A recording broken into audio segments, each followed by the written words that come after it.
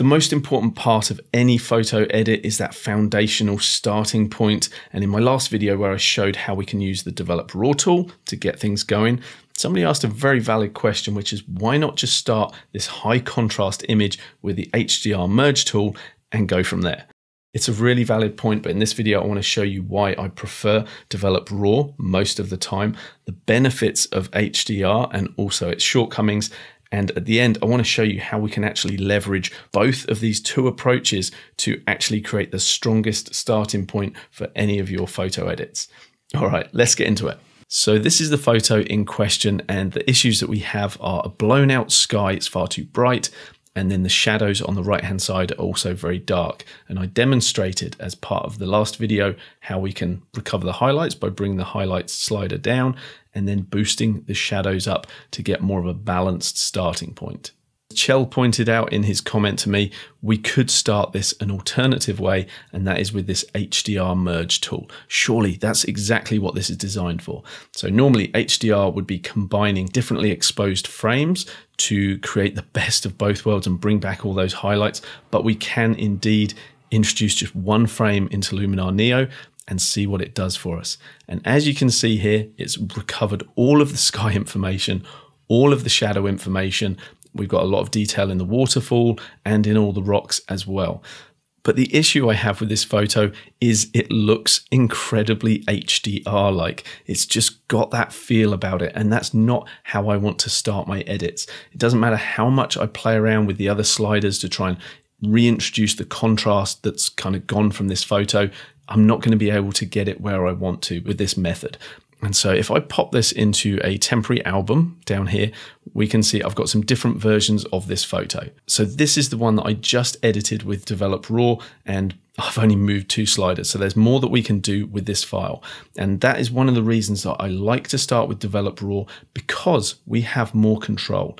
We can actually come in and change the color temperature if that needs to be adjusted. We can also boost up the saturation. We can add some sharpness. If the optics need correcting, we have the ability to turn on auto distortion correction. We can get rid of any fringing. There are a lot of options for us inside of Develop Raw that just aren't there when we're using the HDR Merge tool. Yes, we have some options in here, but it's not the level of finesse that we get with the Develop Raw tool. But having said that, there are elements of this HDR image that could be useful for us. So let's suppose that we did, in fact, start our edit just by dragging and dropping that original raw file into the HDR Merge tool, and we work with this. Well, how can we actually make this better? Well, what I'm going to do is open up through another layer the original raw photo. And even as this is loaded in with the default of a 50% opacity, it already makes our HDR version look better, blending these 2 layers together. So what we can do is just hide this layer and you'll see the HDR version.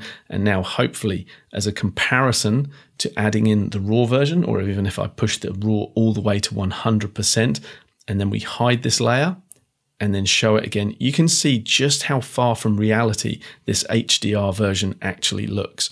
So what we could do is just do a hybrid blend, that sort of 50-50 blend, and that already looks a lot better. We've kind of got the best of both worlds. We've got the sky reintroduced, we've got all this shadow detail, but the photo is borrowing that higher contrast from the original raw photo, and so it looks more believable. But you guys who follow the channel know I don't like to just go with what's good enough. I want to just squeeze every ounce of what's possible out of our photo editing. And so I've got an even better way of combining these 2 layers together. Let me show you. So I'm actually going to reorder these layers. So I'm putting the raw photo on the bottom, and I'm going to make sure that the opacity for that is set to 100. We now have the HDR version on the top, also with the opacity of 100. So we're seeing fully this layer. What I'm going to do is come into the masking section, grab my brush, and with a strength of 50% and 0 softness to get this done nice and quickly, I'm just going to paint over the top of this layer. And you might be thinking, why, Anthony, are you doing that? Well, what I've done is effectively create exactly what we had before, which is a 50-50 blend between the 2, because I've masked away 50% of this top layer. So what's the point of that? Well, the benefit of doing it this way is we can now come back in with the masking grab a brush, and anywhere that we feel like we want to see more of the HDR effect, we can paint it in more heavily. Where we want to reduce it, we can just paint it away. And so now with a soft brush, I'm going to come in and sort of make some alterations. So if I feel like it's getting a little bit too HDR over here and in the water, I can remove a bit more from over there. We could do the same over on this side of the foliage. And let's suppose that we wanted to see just a bit more crispiness in the waterfall. We can actually intensify the HDR look through there. You might decide that the clouds are also just a little bit kind of too crisp up there, which is a result of that HDR look. Again, we can take that away. So let's just have a quick look at the mask to see what we've created. And you can see that the intensity of the mask, denoted by how intense the red is, kind of varies through our frame now. That's the sort of level of control that we can't achieve just by moving the opacity slider. We've been able to paint in the amount of the effect that we want into this photo. Now, the benefit of this blending mode, if I hide this layer, is we don't just have to make do with the underlying raw photo as it is. We can come in and we can still use Develop Raw on this underlying layer. Hence the reason I was saying we can get the best of both worlds.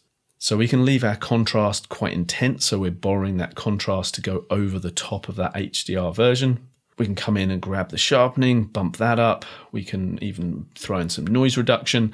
Obviously, we don't want to change the optics because if we do, it's not going to match the version above. So if I show the layer, we're going to see a slight mismatch because one layer has had the optics corrected and one has not. And that's the benefit of tapping into the raw data, is that Luminar Neo can correct the optics on the raw data. But once the raw data is not there anymore, as it's not in the HDR version, it's not able to do that.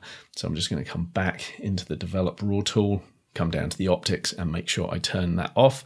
And now these two layers should match perfectly. And if I zoom in all the way to say 100%, you're going to see that there is no misalignment whatsoever. Both layers match up perfectly. So now all we need to do so that we can continue with our edit is select both the layers. So with one layer selected, we hold Shift, click on the other one, then right click and choose Merge Layers. And now we have a flattened layer that we use to continue our edit. So whatever tool we now apply, of course, he's going for mystical, it's now affecting the photo as a whole, before and after. And that's exactly what I did in the previous video, all about editing a landscape photo from a beginner's perspective. Just quickly before my conclusion on this, if you do want to get hold of Luminar Neo, I've got a link with a discount code in the description below. Helps you out and it also supports the channel as well. Now, my conclusion for this is that I do still like the HDR Merge tool. I've got nothing against it, but we do need to be mindful of that over-processed look that we can get. But hopefully using this method, you'll be able to leverage the HDR Merge tool and also all of that control that we have with the Develop Raw tool. And if you'd like to see the video where I walk through every step involved in taking this photo from the raw version all the way through to this finished edit, then why don't you go and click that video right there. It was designed for beginner photographers, but I've had many messages from people who have been using Neo for many years and said they still learned a lot from that video. So I think it's well worth checking out. Hopefully I'll see you in that one there. Bye-bye for now.